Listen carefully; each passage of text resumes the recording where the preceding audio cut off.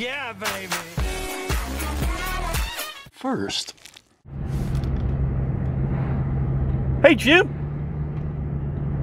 I know it's been a week and I haven't done anything with the motorhome.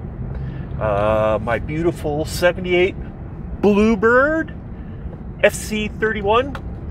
I had to take this last week. Well, let me show you. My beautiful wife, Shannon. She put up with her kitchen torn up for longer than it should have been. So last week, I put it all pretty much together. It's not completely done. A few little details, but as you can see, I got the porcelain tile floor done, and all of the appliances are back in place, and the dishwasher's in, washer and dryer's in. So still got to do a new back door and threshold and, you know, work out a few other things, but the kitchen is back in business. So now that that's done, ooh, always speed bumps. Now that that's done, I'm back heading over to the motorhome. I'll have a chance to come and play with it a little bit this week. I still have two major bathroom overhauls that I have to finish in the next couple months, but sooner's always better than later. So I will have to go back and do some more tile work and, you know, full-on bathroom renovation, bringing it from 1965. Well, I always say 1956, but the bathrooms have been done once before, so it's not 1956. It's probably actually 1970 when they were done. So it's still, everything needs to be updated and refreshed, and I've already done almost all of the demolition part of it, of course. So we have a couple of shredded bathrooms, but I got the kitchen done. Yay! Shannon's thrilled, and so am I. So it's back over to the motorhome. Let's see where we left off. Well, there she is. As you can see, I got her opened up. I got her started up. She started right up, no problem. And if you recall, in the last video, I showed this microwave, or what I thought was a microwave, and one of you guys commented on it and said maybe it was a convection oven, and that they were not common in the early or the late 70s. Microwaves weren't that common because this would actually keep running when the door opened. So I come back and I look at it, and it's definitely got a browner type of heating element up there, and it's got a place for a temperature probe. And I look at this door here, and it says right there, exposure, avoid possible exposure to excessive microwave energy. So this is definitely a microwave oven. Performance standard for microwave ovens. Oh, I need to clean my fingernails.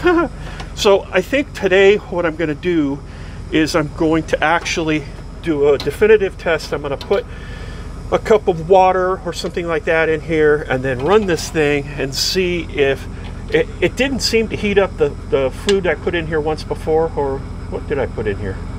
I don't remember what I put in here, but it didn't seem like it was working. So let me try that again with something for real and see if this thing will work.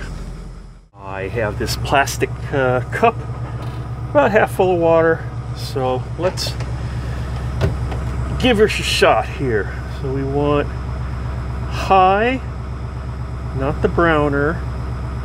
We want, okay. Seems to be going. The light came on for cook. Got the timer going. Looks like the light came on in here. I'm gonna let it cook for a little while and see if it warms up our water. It's making some funny noise. I think it might be the timer motor. You hear that? Okay, let's see. Oh, it did shut off the cook function when I opened it. Oh, it does work. Haha, and it is a microwave. Hey, Cool! I don't have to replace it after all. I guess I just didn't know how to operate it properly. So it does shut off. It doesn't dose you with a bunch of microwave. It just, the light stays on inside. So, but it's definitely doing its job. It heated up that cup of water in like a minute. So, and it's got a build date on it of, says manufactured November 1977 by Thermador, Los Angeles. And it still works. Cool. Or hot, I should say. Today I'm going to show you how I'm transforming all of these fluorescent fixtures. There you can see one here, one there, one further up. There's 3 along here. And I'm converting them from fluorescent to these LEDs. Let me unwrap this. So this is my LED tube, which I think we got them on Amazon.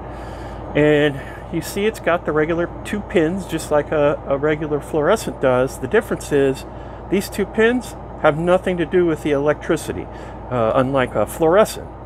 This one, the electricity has to come in through this plug, and you got to go directly to the 12-volt system. So we basically are going to eliminate the internals. You don't have to take all the internals of the fluorescent out, and by internals I mean the ballast and the igniter, the starter, all that stuff.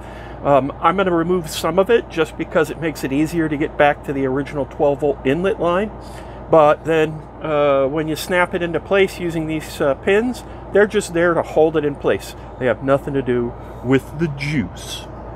So I got a flexible tip for my screwdriver so I could reach up in there and be able to remove all the screws without killing myself or using a tiny little stubby screwdriver and doing it by hand.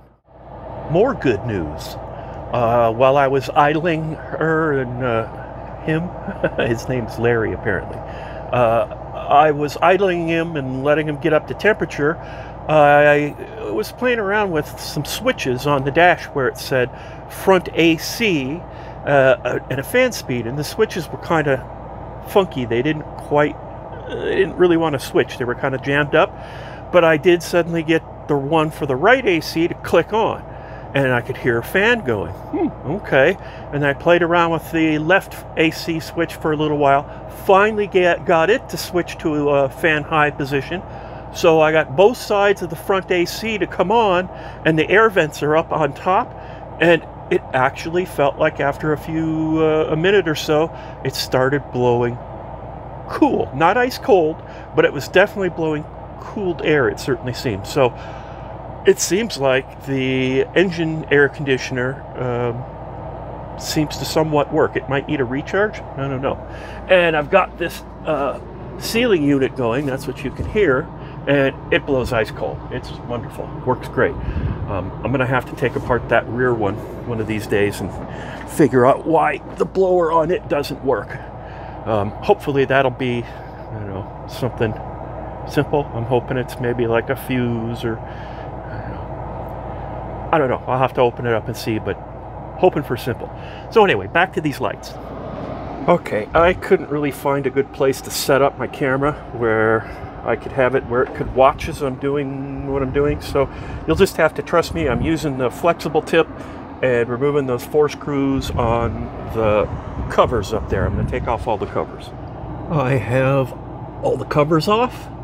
I have all of the tubes removed. And you can see the tubes went right in there. And so I have to find where the original 12-volt comes in. And that, so I can cut any of this stuff out of here, and it doesn't matter. I can just cut away. The only thing I need to leave in place are my 2 mounts. So I mean, I could get rid of this wire here, which I probably will. Let's see here. So inside here, I gotta look for the 2 wires that come through. Okay, so you see the 2 wires coming in from outside. There's a looks like white with a red stripe and a black one. And those are the ones that we want to hook our new wiring harness into. Let me show you that. This is the harness that comes with the tubes. Each tube comes with its own harness, but each harness is capable of plugging in 2 tubes at once. So we're only going to use one of these 2 plugs, and I'm going to cut these off probably right about here and get them ready with a solderless connector. So what I got to tell you here is, when it comes time to do this kind of stuff, you got to buy decent tools. You know, you can go to Harbor Freight. Oh, my camera mount keeps flopping around. There we go. You can go to Harbor Freight and you can buy a crimping tool and that kind of stuff from them, and they're just garbage. They're just garbage. Spend some money like these Klein crimpers. They work great, and you're going to have to probably spend 20 or 30 bucks to do it, but it's worth it, because the crappy Chinesium crimpers, they just don't work. And the stripper like this sure makes things easier. So I'm going to use these solderless connectors. And when I get up inside the light, this will go on super easy. Now remember, with this harness here, the red side is positive and the white side is negative. Oh, I have tremors. Sure, everyone's probably already noticed that. Can't do anything about it. But it makes putting these things together a little bit trickier than you steady-handed folks.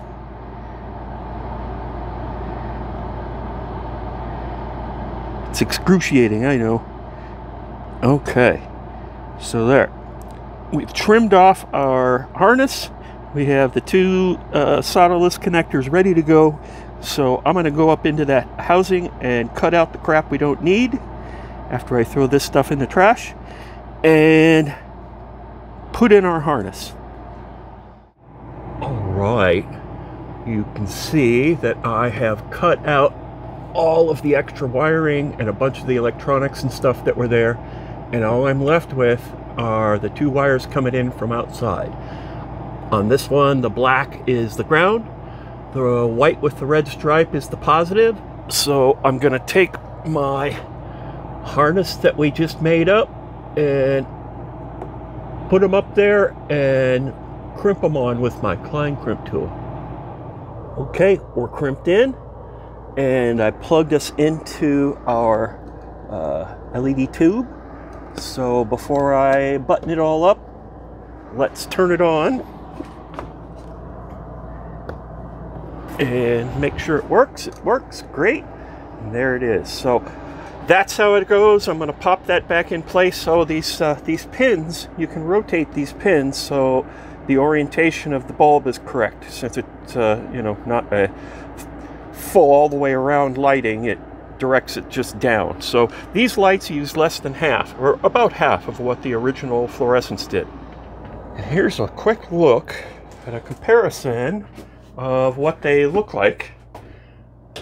Oh, not that one, that one. So this has been converted, this is not. Obviously that tube's having some problems, but they're quite a bit brighter and they use about half the energy. So good deal. I'm going to do this one as soon as I finish those other 3. Hello. I got all the lighting done. That side's done. This side's done. Everything works good. Bathroom's all done. Where now both of these guys are nice and bright. Sweet. Okay.